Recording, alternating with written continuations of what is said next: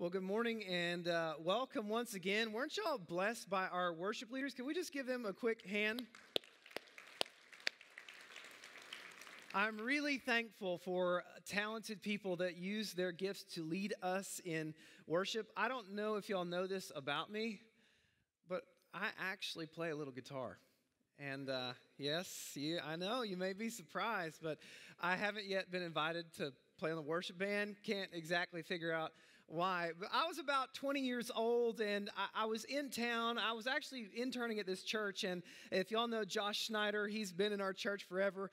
He shows up one day, and he puts a guitar down in my office, and he's like, "Hey, I thought you needed to have this." And that was my first guitar I ever had. I was so excited, and so I set to work, and I'm learning how to play, and I got 3 chords down, and that's it. And I thought I was awesome because I knew 3 chords, obviously. I was doing pretty good, and being in college at the time, I was back in Stillwater, and there was a family that kind of took me in, and they would cook, and so I knew they loved me, right? And so they took me and a couple of my roommates in, and we would go over there and hang out. And it just so happened that the guy, the father of the household, he was an extraordinary guitar player.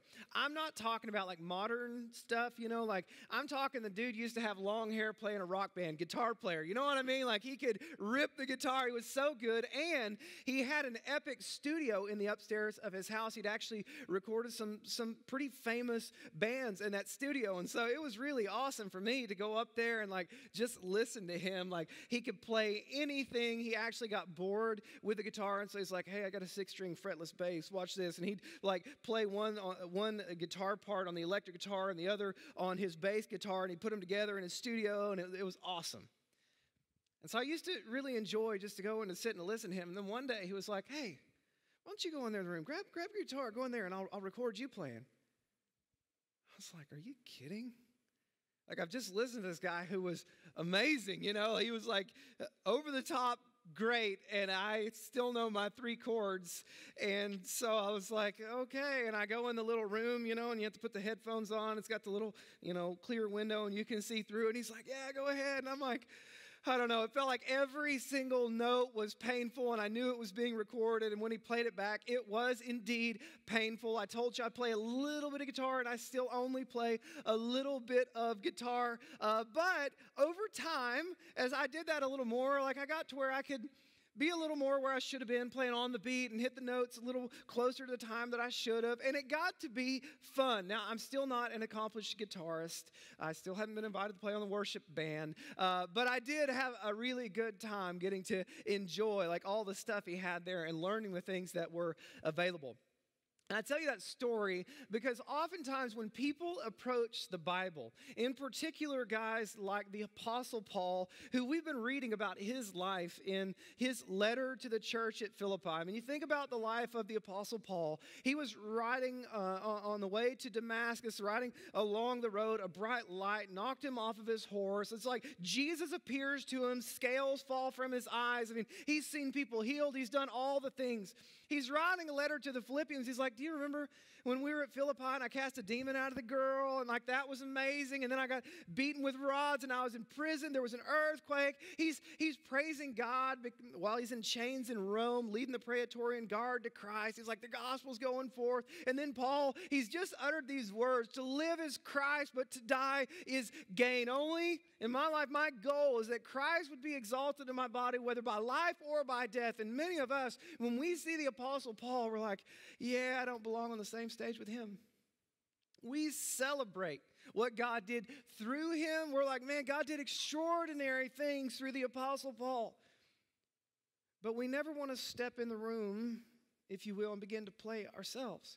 We never envision that God might have similar things in store for us, that God might want us as well to live as Christ. And yet, as you're going to see today, the Apostle Paul doesn't want us to sit as spectators and watch him play. That wasn't his hope at all. But instead, the Apostle Paul, his expectation is that every single believer would set foot onto the court. I'm mixing metaphors here. He would get onto the field, they would go in the room, they would begin to play, living out their faith just as the Apostle Paul had. So if you have your Bibles, turn with me to Philippians chapter 1, beginning in verse 27. He's been telling all about what God's done in and through his life, about his boldness, his courage in the face of opposition. And then he turns to them. He says, how about you? You want to give it a go? Why don't you jump in there and give it a try? Verse 27, he says, this is the first time he's given them instructions. Only conduct yourselves. Can you just take a second and personalize that? Yeah, he was writing it to the church at Philippi a couple of thousand years ago, but here we are today reading the words of the Apostle Paul. Can you put yourself there as the recipient of the letter? Only conduct yourself in a manner worthy of the gospel of Christ. Now, for many of us, that probably means a few different things. There's various levels of understanding. For some of us, when we think about Christianity, it's that thing that we've always kind of known, the thing that we've always done. Maybe you were raised in church. Your first memories, you were like, an infant, and your earliest memories were always being in church. And so for you, it's kind of a way of life. The Jesus, church, Christianity, it's kind of always been this way for you. Maybe if you're in this room, you're one of those, right? One of those that you have a story to tell and everybody likes to hear it because you're one of those who went way off. You were like way out and, doing your own thing, living the life, and Jesus has miraculously saved you and brought you back to him. And you're like on fire for Christ because he's saved you from all of these sins. The truth of it is, our understanding of the worth of the gospel will dictate the life that we're ultimately going to live. Your estimation of the worth of the gospel of Jesus Christ will dictate the devotion with which you will ultimately live. And so Paul, in speaking to the Philippian believers, he's like, only conduct yourselves in a manner worthy of the gospel of Jesus Christ. So can we just take a second and walk through the gospel, okay? Maybe we'll all kind of get ourselves on an even playing field in order to understand what Paul is calling us to when he says to conduct ourselves in such a way. What is true for every single one of us in this room is that we were hopelessly lost and separated from God because of our sin. Now, the sins are a little bit different. Like some of y'all have done the big ones, right? The ones that our culture would look at and be like, I can never believe that he did that thing. They might even think bad about you. They might want to shame you for those things. And then there's some of us, like maybe those who have been raised in the whole Christian lifestyle, that maybe people don't even really know about our sin, but we do. And while no one looks down on us and condemns us, we're just as sinful, and we know it in our hearts. It's the hidden sins, the things we fought against, the things that we couldn't fix on our own. But the thing that is true for every single person in this room is that our sin has separated us from a holy God. God was perfect in all of his ways, perfectly righteous, perfectly holy, perfectly just. And because he was perfect, he was sinless. He couldn't have fellowship with sin. And so we're separated from God by our sins. Now, if we possess sin in any way, shape, form, or fashion, that means that we now owe the wage of that sin. The scriptures tell us the wage of that sin is death. And what that means is not like we physically die. Yes, that will happen to every one of us one day. But what this death is it is a separation from God. We are dead in our trespasses and sin. Our spiritual faculties, our ability to know God, respond to him, walk with him, it is dead. So we are separated from God, dead in our trespasses and sins. And to be honest with you, there is nothing that we can do to bridge the gap between us and God. Like, you can't be good enough. If you've sinned at even one point, it means you've broken the law. That means you're a lawbreaker. You don't get to unsin because you've done some good things. You still have the weight of sin hanging around your neck, right? That's just the nature of the thing. So here we are. We're in our sin. And let's be honest, we've all sinned in pretty grievous ways. Every one of us, if we could tell a story, there's that thing that we know is so wrong, and maybe we didn't want to do that thing. Maybe we would deeply regret that thing, but we did it. We're separated from God. And the gospel of Jesus Christ is this: God loved you. Again, put your name in the blank. So much that he sent his son, Jesus Christ, to die the death that you deserved. The death that I deserved. Jesus went to the cross. He came to earth and he lived a perfect, sinless life. And that perfect, sinless man died on the cross for our sins. God poured out his wrath against sin. He poured it out on his son, Jesus. He took all of our sin, that thing that you regret, that thing that you can't believe that you did, that lifetime of struggle with addiction. He took all of that and he placed it on his son, Jesus, and he poured out his wrath against sin on his son. Jesus there on the cross, my God, why have you forsaken me? But on the cross there, God also took that righteous life of Jesus Christ, that perfect, sinless life that he lived, and he credited that to the account of anyone who would just trust in Jesus to save them rather than trusting in themselves. Like some of you out there, you've wanted to live a really good life. This was true of me. I wanted to live a really good life, wanted to think well of yourselves, wanted to kind of, do the right things, and yet the truth of it is we couldn't. But for those of us who come to faith in Christ, instead of trusting in our own good works and trying to be good enough on our own, when we trust not in our good works, but in the good work of Jesus, the scriptures tell us that we are given the gift of eternal life.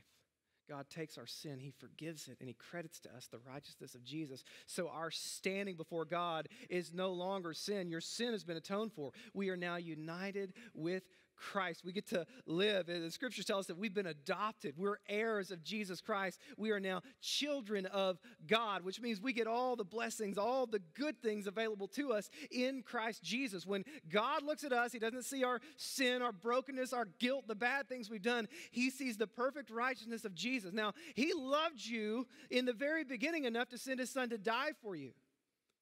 He didn't save you because you were good enough, but now we've been made righteous by Jesus, and we get to walk with God. We get to know true and abundant life. That spiritual side of us that was dead because of our sin is now made alive, and so we get to live together with Christ. We were hopeless, and now we've been given hope in Christ Jesus. And so the Apostle Paul, in writing to the Philippians, he's like, hey, conduct yourself. Live your life. This word actually means live as citizens of a different kingdom, if you will. To be in Philippi, it was a Roman colony. If y'all know kind of the history back, I believe it was 41 BC. This was before Jesus ever came and went to the cross, the whole bit. Outside the city of Philippi, there was an epic battle that took place between two sets of Roman generals. The first one was Octavian and Antony. You might have heard these names. And they were actually battling against Brutus and Cassius. Y'all know who Brutus was? Brutus and Cassius were the guys who led the plot to assassinate Julius Caesar. Et tu, Brute, this was Brutus, right? So there's this epic battle going on outside the city of Philippi between Antony and Octavian and Brutus and Cassius. And Octavian wins the battle on this day.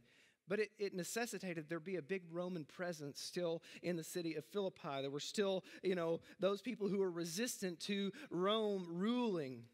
So it became a military colony. They left a lot of soldiers there. About 10 years later, it became a Roman colony, which meant that this city, Philippi, which was hundreds and hundreds and hundreds of miles from Rome, from Italy, it gained all the rights of Roman citizens. That meant they were treated just like they lived in Rome. And so the people there, they had right to a fair trial. They didn't have to pay tribute to Rome like all the other cities did. There were like these rights and responsibilities that came with citizenship. And Paul's like, hey, for those of you who are so proud of your citizenship there in Philippi, can you remember,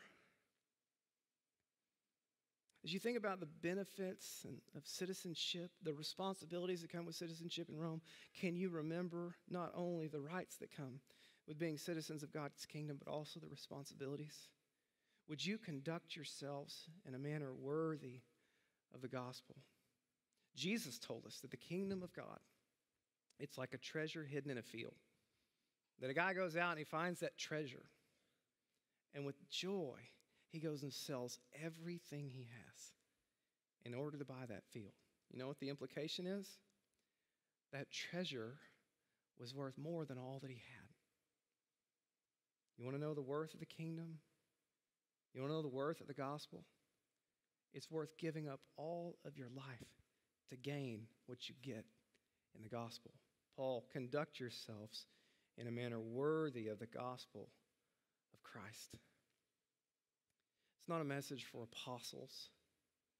It's not a message for pastors. It's not a message for the super Christians, if you will. It's a message for you. It's an encouragement for every single believer in Jesus Christ that when we leave this place, we go to the restaurant, we conduct ourselves in a manner worthy of the gospel. We love people as Jesus loved us. We give to people as Jesus has given to us. We forgive people as Jesus has forgiven us. We extend grace to people as Jesus has extended grace to us. In the same way with all of the benefits that we have in Christ Jesus, conducting ourselves in a manner worthy of the gospel we received. Y'all, when we deal with people outside of this church, you know what we ought to extend to them? The same thing that Jesus has extended to us. Love and grace and mercy, forgiveness. We give ourselves to them. We serve them. We care for them because that's what Christ has done for us. Now, Paul is writing this letter to a little church that existed in Philippi. And Philippi was not a place that was very hospitable to the gospel. It wasn't very hospitable to Christians. So he gives them some instructions about it, what it looks like to live a life worthy of the gospel of Christ. Now, we live in a world where we're getting a little nervous right now, right? We're afraid that we won't have religious freedom. We're afraid that maybe our government's stepping beyond their bounds or the bounds of the Constitution. We're getting a little bit anxious in America, but let's be honest, we're not oppressed. We're not persecuted. We have the opportunity to live lives worthy of the gospel, unimpeded by any law, by any government, by any rulers or authority. Like, we can just go and do this. But Paul's writing a letter to people that couldn't. As a matter of fact, he'd been beaten publicly in their city for the sake of the gospel. And so he writes to them, and he tells them how to do it. I want to give you 3 points on what it looks like to live a life worthy of the gospel of Christ, what it looked like for them and what it will look like for us. He says, only conduct yourselves in a manner worthy of the gospel of Christ, so that whether I come and see you or I remain absent, even if I don't get out of prison, I hope to hear that you're continuing to live these lives. He says that I will hear that you are standing firm in one spirit. If we're going to live lives worthy of the gospel of Jesus Christ as the church of Christ here on this earth in this day and this time in Poto and Pensacola or whatever city you might live in, it means that we have to stand firm by the power of the Spirit of God. I don't know if you know about our culture. You've probably paid some attention. But some of the things that the scriptures would teach are not incredibly popular. As a matter of fact, they're downright offensive to people in our culture. If you were to just read passages of Scripture, people will get offended. Believe me, I know. I stand up here and I do it, and people get offended at some of the things that I say. It's a little bit true for us, but it was a whole lot true for them.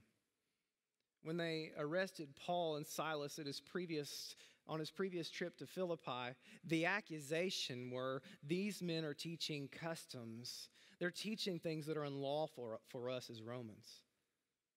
Christianity wasn't a legal religion, and they beat them with rods and threw them in prison as a result. And Paul writes to these believers in the same city where he'd been beaten and jailed. He's like, you want to live life worthy of the gospel? Stand firm in the Spirit.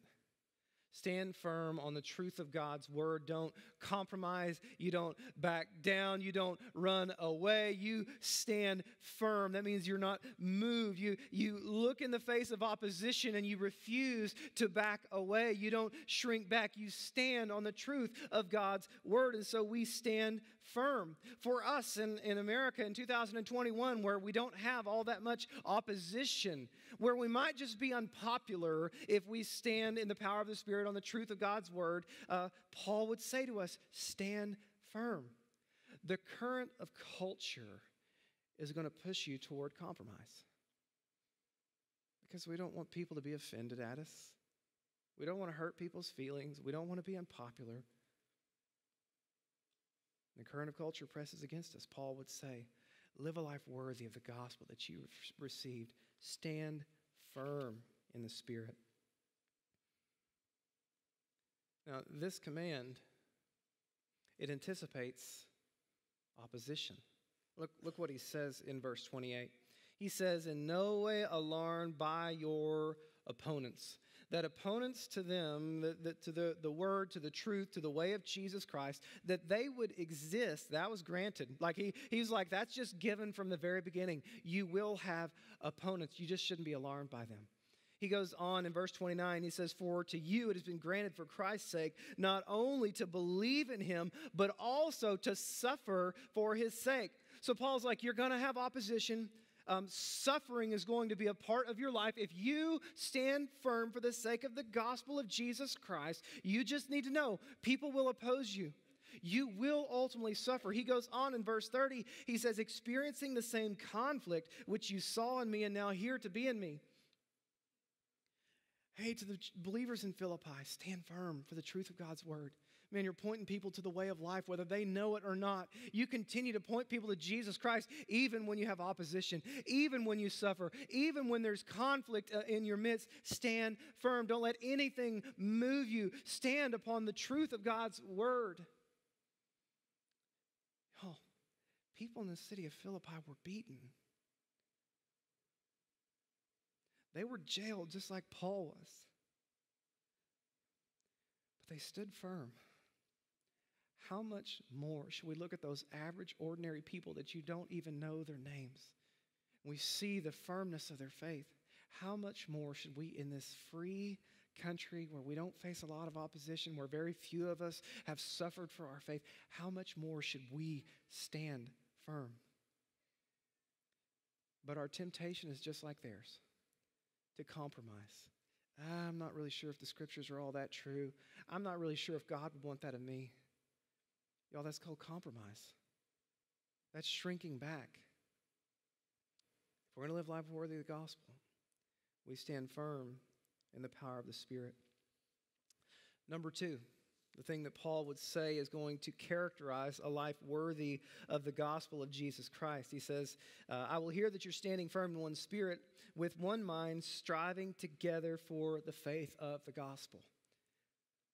The way that we can conduct ourselves in a manner worthy of the gospel of Jesus Christ is by striving together for the faith of the gospel. If standing firm means holding your ground, not being moved, not backing down, not retreating in the face of opposition, if we are going to strive together, that means taking new ground. Now, just to be really clear, we are not at war with our world. That I know it's kind of a military metaphor. It was a military colony. As a matter of fact, this striving together word, it's the Greek word sunathleo.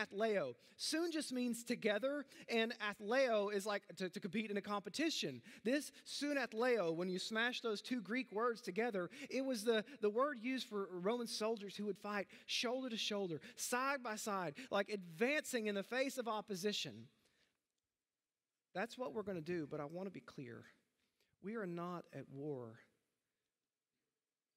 with our friends or our neighbors or our culture.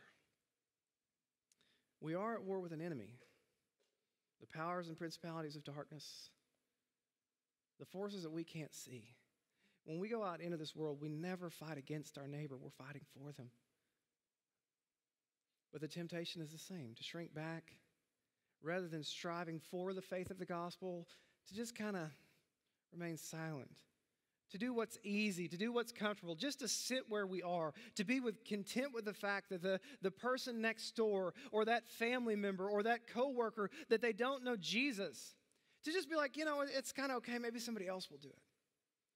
Well, Paul is calling them to here. He's like, you want to know what a life worthy of the gospel that you've received? You want to know what worship in your life looks like? It's striving together for the faith of the gospel.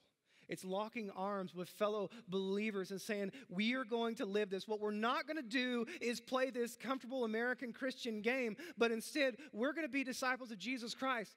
Jesus said, if any man would come after me, he's got to deny himself, take up his cross, and start following me. I don't know if you've read into the life of Jesus much, but where he went was to a cross, a place where he was beaten, where he suffered, where he died, nails driven through his wrists and his ankles. That's where Jesus went. Are you willing to follow him? Or are we just kind of sitting back comfortably doing our thing? Hey, Jesus, I want all the benefits, but don't ask me to get my hands dirty. That's for that's for the apostles and the pastors, right? And yet Paul writes this letter to average, ordinary Christians in a little town called Philippi. We don't even know their names. He points out his example and he says, now, I'm going to turn my attention to you. I want you to conduct yourself in a manner worthy of the gospel of Jesus Christ, standing firm in the Spirit, striving together for the faith of the gospel.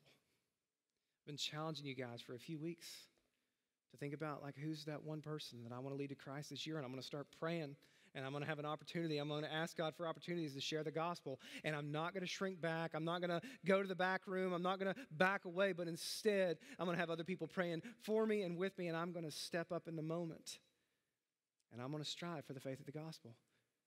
I want more people to know about the forgiveness that's available in Christ Jesus, about the goodness of the gospel. There's two lies you may be tempted to believe about you if you're a believer in Jesus Christ. Two lies that really kind of render us ineffective as a church. Two lies that leave us gathering on Sundays and having no impact Monday through Saturday. The first lie is this: the lie that you don't need the church.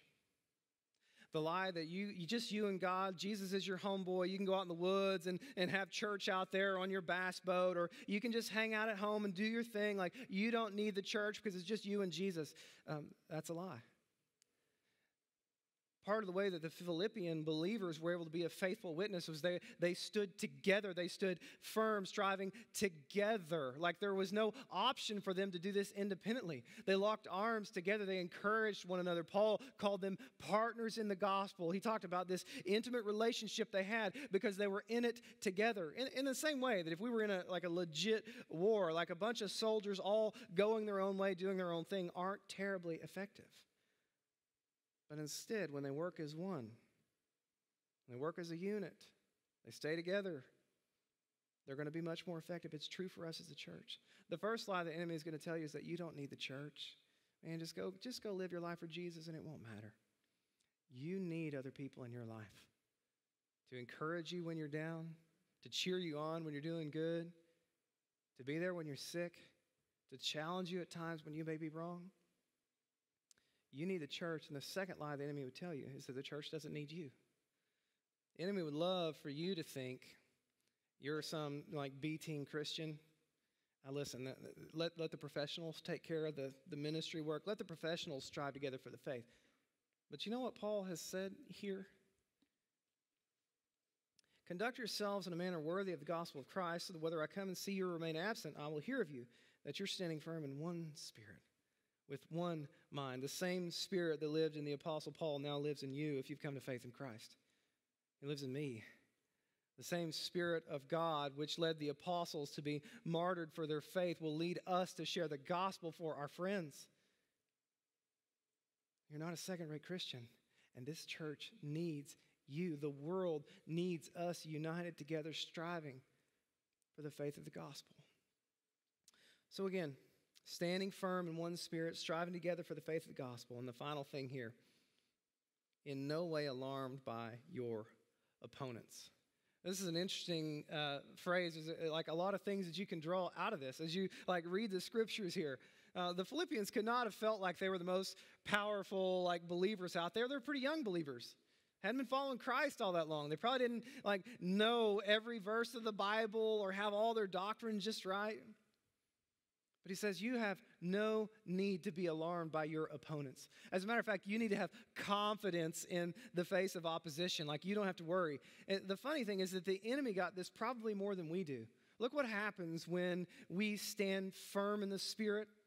on the truth of God's word, when we strive together for the faith of the gospel, look at the response of the enemy. It says in verse 28 that it is a sign of destruction for them. When the enemy sees us standing firm, striving together, in no way alarmed, the enemy's like, this battle's over. I'm going to lose. Like, I'm not going to win here. I see the church of Jesus Christ united, standing firm, not compromising, not sitting back, refusing to go and take the gospel. But when the enemy sees the church get busy, the enemy knows the game is over. The truth of it is, you read throughout the scriptures, you read the end of the New Testament, Jesus is going to be victorious over all of this. Like, we know the end of the story as believers in Jesus Christ, and we know that we may not get to see all the fruit. That yes, we may live lives of suffering and things may get difficult for us, but we know that in the end, we have the victory in Christ Jesus. In no way alarmed by your opponents. This word alarmed, again, lots of military metaphors here. I think Paul did it intentionally for the church at Philippi. There were horses that they would ride. If you remember the cavalry, you would ride a horse out into battle. And the trouble with the horses is you never knew how they were going to respond until they were battle tested. And so some of the cavalrymen, when they went out into their first battle on a new horse, the first time they went out, the horse might react in a bad way. So they might, we call it around here, if you're in eastern Oklahoma, we call it the horse got spooked. You know what I mean? Someone gets kicked off and somebody gets hurt, right? That's what happens. But in this case, they were in battle. Like, there was an enemy trying to destroy them. So as they would ride out on these horses, sometimes they would freak out. The horses would turn and run and buck and try to escape. And Paul's like, hey, don't be like that. Don't be like those irrational beasts that don't understand what's going on. Don't be frightened in any way. Instead, we go into battle with resolve, in no way alarmed by our opponents. Our confidence is not in ourselves.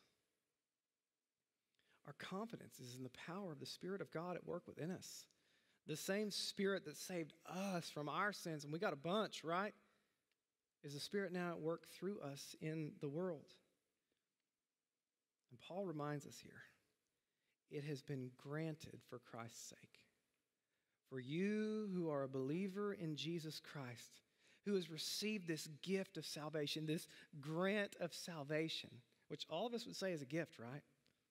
It has been granted to you for Christ's sake, not only to believe, not only to be saved, not only to go to heaven one day. It has been granted. This is a gift to you. It's a gift to me. Not only to believe in him, but also to suffer for his sake. It was true of the believers at Philippi a couple of thousand years ago, and it's true for us. It is a gift that we could suffer for the sake of the gospel. It is a gift to us that we can conduct ourselves in a manner worthy of the gospel of Jesus Christ. Jesus came and he suffered and he bled and he died for us. And it's a gift that we might get to do the same for him. There's a version of Christianity that really sees the faith as just another means to your own comfort. Nobody wants to go to hell. We really want God to bless our lives. So I'm going to pray a prayer. I'm going to walk an aisle. I'm going to get baptized and just ask God to overall make my life better. It's a version of Christianity that you won't find in the scriptures. Just be really clear. There are extraordinary benefits to the gospel. We know that one day we're going to be in heaven. We get to rule and reign with Christ. Like, we're going to have new bodies. There will be no more suffering, no more dying, no more pain. Like, there will be a day that we look forward to when this life is over. We see Jesus face to face. Like, we're going to get to be in heaven for an eternity. But just for a little while, he's left us here to live lives worthy of the gospel. Because God didn't just love us. He loves that person that you're praying for. He loves your neighbor. He loves that person you sit next to at school. He loves the person you're going to see in the office this week. He loves them, and he wants to save them too. The question for us as the church of Jesus Christ is, will we live lives worthy of the glorious gospel we've received? Would you bow with me? Father, we believe in your goodness. We have seen love from Christ, that, Lord, while we were sinners, Lord, while we mocked you, while we rebelled against you, while we sinned against you, God, you demonstrated your love for us in this, that you sent Christ to die for us in the midst of that sin. Father, having experienced such love, I pray that we would extend such love. I pray that Cross Community Church would live lives worthy of the gospel, that we would see our opportunity to suffer as a gift. Lord, may we stand firm. May we strive together. And may we have confidence in you, in no way alarmed. I pray in the name of Jesus Christ. Amen.